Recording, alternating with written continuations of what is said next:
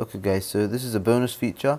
So if you want to do this, you can do this. If you don't want to, you don't have to. So when we add a transaction, I just want to add a date with that transaction, so let's go ahead and do that. So the first thing we want to do is have another input for the date. So let's go ahead and do that. So let's go to add transaction. Let me close this terminal, make the code a bit bigger. Okay, so go to add transactions.js, the component, copy this input for amount and paste it in. And over here, instead of amount, we're going to have date, and instead of value for amount, we're going to have a new state, so we'll do that later. And we're going to have, for the type, instead of number, we're going to have date, so there's a date type input. Okay, so now let's see how that looks. As you can see, it looks just like the others because of the styling in app.css.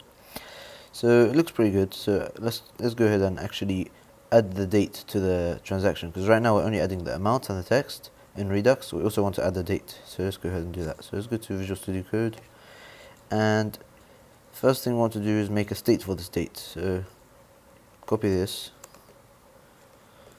or I'll do it again just so you understand better. So const and then the state, which is going to be the date, and set date to change the value of date. And this is equal to useDateHook from React, and inside these it will put the initial value, which is, I'm just going to put an empty string for now. And instead of value is equal to amount, we want to change that to date. And instead of set amount, we want to change that to set date. So when the value of the input, the data input changes, so on change, we'll be receiving an event. It will pass in an event, and we'll receive that event and get the value of the input using event.target.value, and we'll pass that into set date, and that will set the date in the state. So now we want to add the date to this object of the transaction. So let's go ahead and do that. So we'll give this object a date, and we'll set that to the date in the state. So this date, and we're calling the add transaction from Redux, passing in the new transaction, and this goes to main. This add transaction function is being passed in from main.js in containers, and as you can see over here. And this passes in the transaction to Redux, just like I had explained before. So the only thing we need to change really is inside reducer.js in the add transaction. So when we add a transaction, well, actually no, we don't need to change this.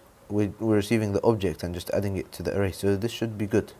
But now we want to actually display the date with the other transactions. So we need to go to transaction.js. This is the transaction component where we are displaying the text and the amount of the transaction, and also the delete button actually. So we want to also display the date, so let's go ahead and do that. I'm going to put in a HR tag over here, and let's refresh. Oh, we don't need to, let's just add something.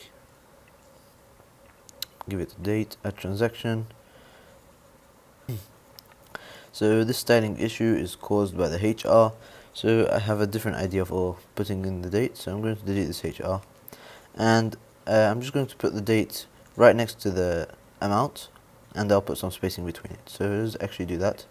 So I'm going to go inside the span and make a new span for the date, and I'll do transaction.date because that's what we called it. So transaction.date, Option Shift F on Mac or Alt Shift F on Windows to make this code neater if you have installed the extension that I told you about, ES7 React Redux. Okay, so let's go back, and yeah, so this transaction.date should be displayed right next to the amount now. So as you can see, but it's I want to put some spacing between them. So let's actually do that. So I'm going to give this transaction date some margin right. So margin right, and I'll give it let's say 5. I'll explain this 1 second. I'll just give it the right amount. 8 should be good. Yeah, 8 is good.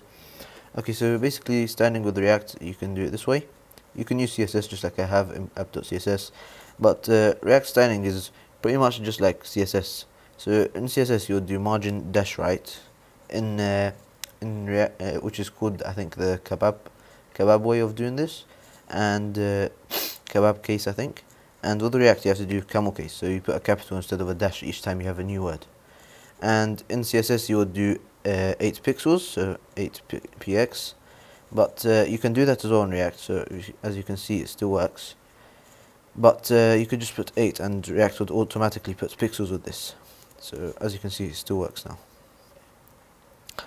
Okay, so now we are displaying the transaction or the date, but let's say I have another transaction, for example rent, and I'll put this as -10, and I'll give it a date of, for example, 12th of October, a transaction.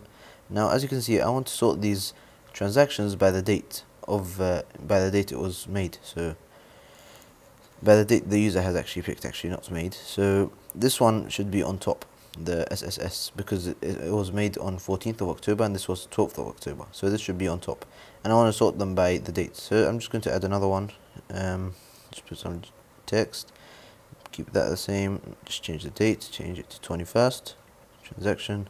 So it should be sorted by 21st and then 14th and then 12th, because 21st is the newest, 14th is the second newest, and 12th is the oldest.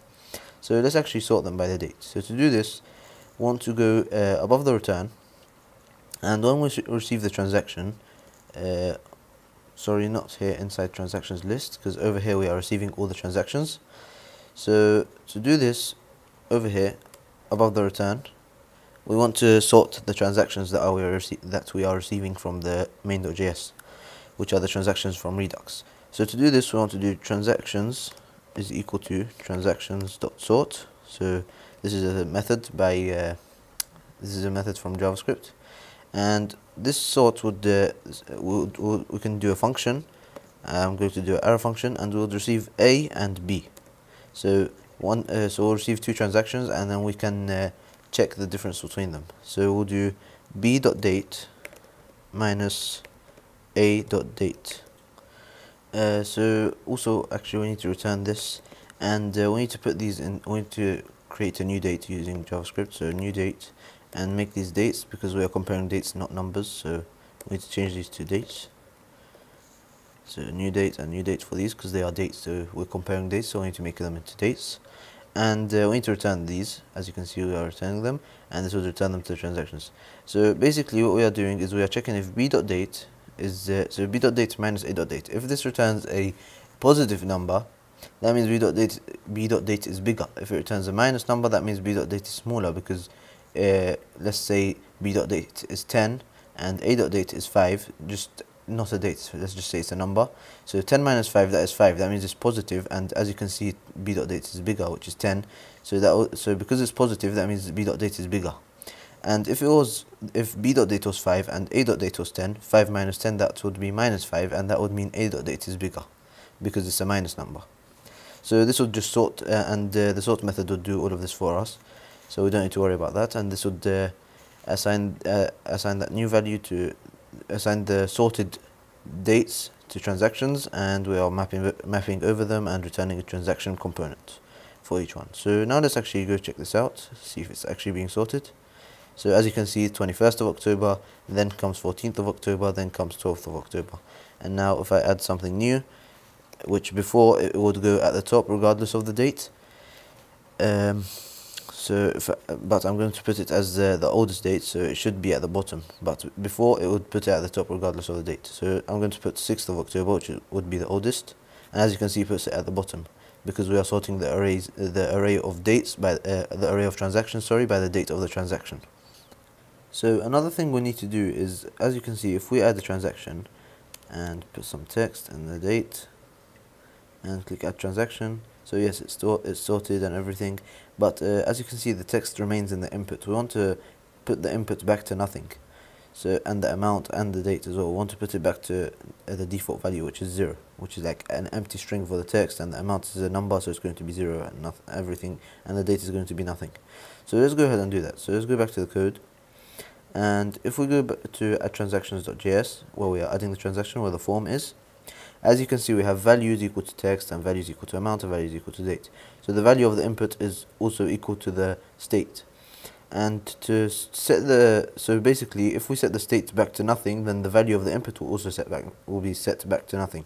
So let's actually do this. So when we add a transaction, we want to add the transaction, yes, and then we want to set everything back to nothing. So we'll do set text, sorry, 1s, set text, and then we'll put it back to an empty string, and set amount, and we'll put that back to 0. and sorry, one S over here as well, and set date, sorry, one S, and that will be set back to an empty string as well. So we'll just set them back to their default values. So, and as you can see, the input is linked to the state using the value property of the input, and so whenever the state changes, the value of the input will also change. So let's save this and see if it's working. So if we go here, and if I add something, so add another thing, and change the date, add transaction, as you can see, this is all set back to nothing. Okay, so I hope you have enjoyed this class, and please check out my other classes, and thank you.